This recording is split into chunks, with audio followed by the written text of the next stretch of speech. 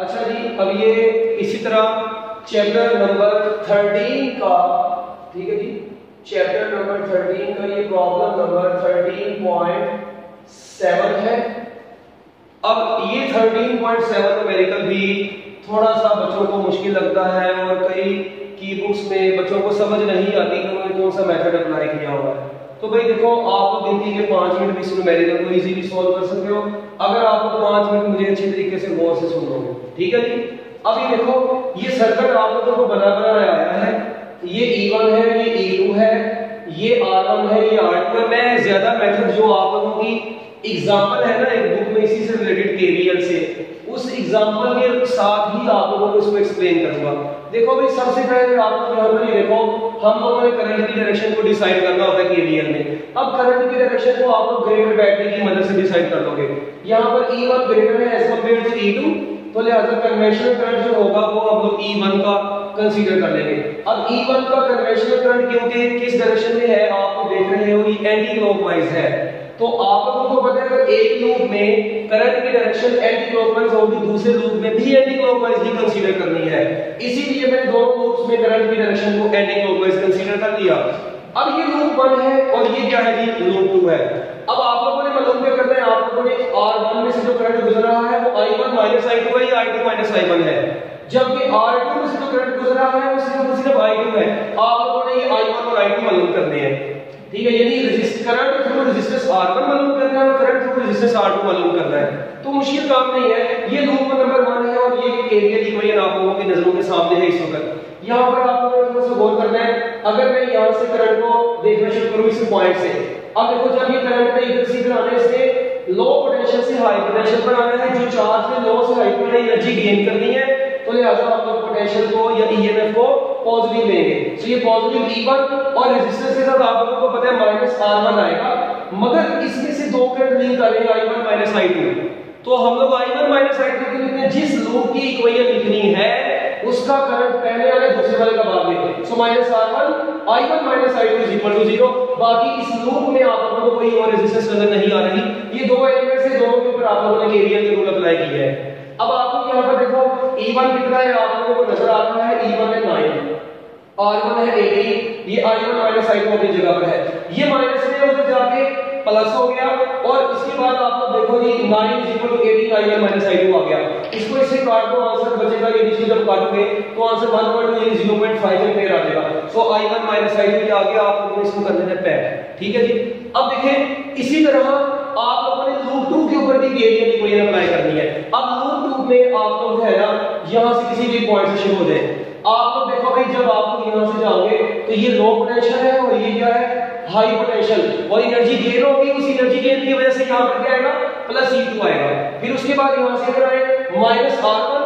अब I2 I1 क्यों आया है, क्योंकि आप जिस लूप की इक्वेशन लिख रहे हैं उसका करंट पहले आएगा।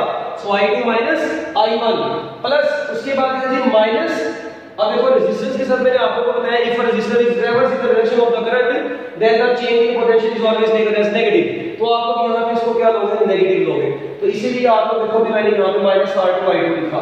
अब देखो E2 आप लोगों के पास दिया हुआ है, R1 ये है, आप लोगों ने I2 I1 को एज इट इज रखा, यहां पर R2 है 12। अब आप लोगों ने इसको क्या करना है, थोड़ा सा मैथमेटिकली सॉल्व करना है। 18 को बारी-बारी अंदर उठा कर आना है। ये 18 I2 बन गया प्लस 18 I1 बन गया, -12 I2 अपनी जगह पर आ गया। अब उसके बाद आप लोग देखो ये भी I2 की फॉर्म है, ये भी I2 की फॉर्म है, इन दोनों को ऐड किया -30 I2 आ गया। अब यहां पर I1 बच गया है। सारी इक्वेशन में आप लोग देखो दो वेरिएबल्स आ रहे हैं। हम लोग क्या काम करते हैं, इस इक्वेशन को एक ही वेरिएबल में कर देते हैं।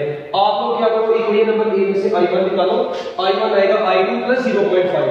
वो आप लोग यहां पर पढ़ रहे हो, ये सारी इक्वेशन किस फॉर्म में आ गई है, I2 की फॉर्म में आ गई है। 18 को बारी-बारी अंदर मल्टीप्लाई करवाओ।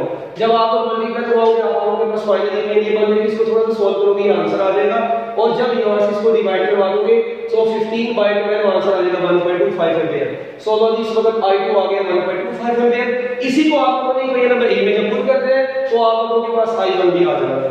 ओके, जब आप लोगों के पास I1 आ गया तो देखो R1 में से जो करंट गुजर रहा था वो I1 I2 है, तो जब मैं दोनों को सब्ट्रैक्ट करूंगा तो 0.5 एम्पीयर आंसर आ गया, ठीक है।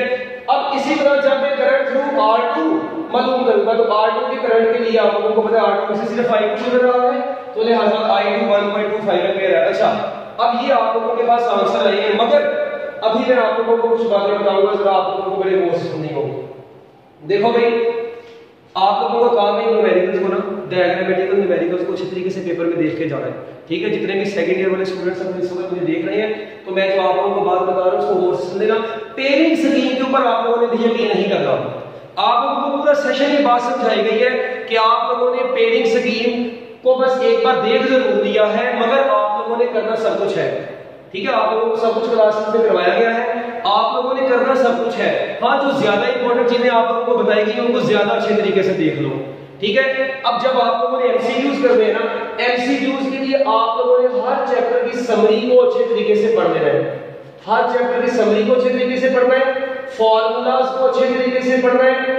आप लोगों ने पास्ट पेपर जो है उनको अच्छे तरीके से एक बार पढ़ लेना है। अब पास्ट पेपर्स पर कई एमसीक्यूज के आंसर गलत लगे होते हैं, अगर आप लोगों को कोई एमसीक्यू का आंसर गलत लग रहा हो तो आप लोग मुझे फौरन जो है मैसेज कर सकते हो, फेसबुक पे भी, व्हाट्सएप पे भी, इंस्टाग्राम पे भी, जहां पर आप लोग मुझे मर्जी मैसेज करो। मगर आप लोग पास्ट पेपर के एमसीक्यूज अच्छे तरीके से करेंगे, जितने भी फॉर्मूलाज हैं वो अच्छे तरीके से पढ़ेंगे, समरी अच्छे तरीके से पढ़नी है आप लोगों ने, और बेसिक कॉन्सेप्ट्स जो कि थोड़े थोड़े बेसिक कॉन्सेप्ट्स होते हैं हर चैप्टर के, ये आप लोगों ने अच्छे तरीके से कर लेने हैं। जब आप लोग ये चार चीजें अच्छे तरीके से कर लोगे, आप लोगों के एमसीक्यूज पेपर में इजीली सॉल्व हो जाएंगे।